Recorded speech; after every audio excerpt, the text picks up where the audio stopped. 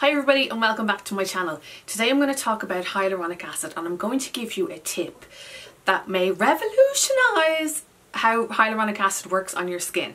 I know I went all high pitched, but I love this tip so much. A lot of the times whenever I talk about hyaluronic acid on my Instagram page, I'm very much active over there if you want to come and follow me. But anytime I mention it on there, I always get lots of messages from people saying that they don't really like hyaluronic acid, that they find that it dries out their skin a little bit more. And I always tell them to do this tip, and the amount of messages that people send back on, thanks so much. So I'm going to teach you. First of all, let's talk about hyaluronic acid really briefly. I'm sure you've probably heard about it loads and you probably know everything about it, but for those who aren't sure what hyaluronic acid is and if it's something that they want to incorporate into their skincare routine, let me briefly explain what it is. Now, hyaluronic acid, it sounds like a bit scary. You know that word acid, you think, oh my god, is it going to strip my skin? Is it going to exfoliate? No. Hyaluronic acid is a humectant, and what that means is that it draws moisture from its surroundings. And it can hold 1,000 times its weight in water as well. We can naturally produce hyaluronic acid, but as we age, like so many other things, those levels start to decrease, and so it's important that we put the hyaluronic back onto our skin. Hyaluronic acid can hydrate the skin, and it can also help plump out fine lines and wrinkles as well. And I find that any time that my skin is dehydrated, the fine lines and wrinkles are a little bit more obvious and my skin just doesn't have that glow. So every single day I will use a hyaluronic acid in my skincare routine, morning and evening. It's just second nature now. I've recently just finished a bottle of stuff that I'm going to tell you about at the end. And I've started a new bottle of it as well. So I mentioned about hyaluronic acid and how it draws moisture from its surroundings. Now imagine if the air around it, the air of the room that you're in, is drier than what's in your skin.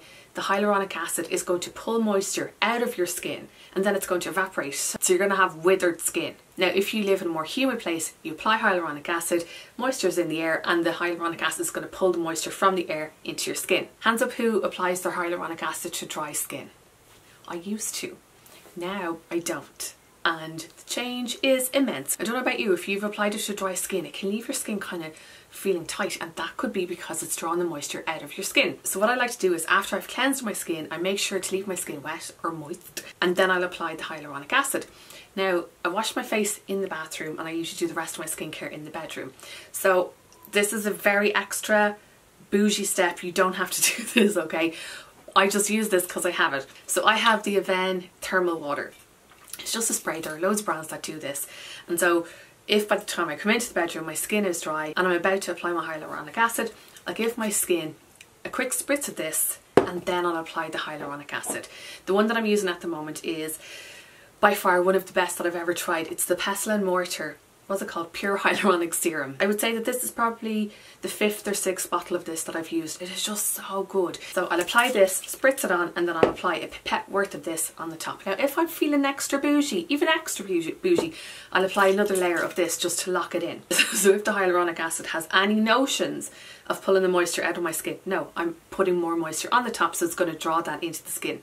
Now what I like about this hyaluronic serum is that it has different molecular weights of hyaluronic acid. So you're going to have larger molecules and smaller molecules. The larger molecules are going to sit on top of the skin and they're going to help draw the moisture in. The smaller molecules are going to go deeper into the skin and they're going to plump from within. So you're going to have plump, juicy, hydrated skin from top to bottom. Now also when it comes to hyaluronic acid, it's important to lock it in. So you have to either lock it in with the moisturiser, with the facial oil, because otherwise you still might run the risk of it evaporating off your skin and drawing the moisture out. So yes, lock it in. There are so many different hyaluronic acids that are on the market at the moment. I'm loving, as I said, the Pestle and Mortar one. CeraVe do a really good one as well. Image Skincare does an amazing one too that has the different molecular weights of hyaluronic acid. But no matter what one I'm using, the method is still the same. That I apply to damp or moist skin, apply the hyaluronic acid. Sometimes I'll give it a spritz over the top and then I always make sure to lock it in with my moisturiser or with another serum or with your facial cream or with your SPF. So if you've been using hyaluronic acid and if you don't think that you've been getting the results that you want, give this method a go and then let me know and see how you get on. Thanks so much for watching and I'll see you in the next video. Bye bye.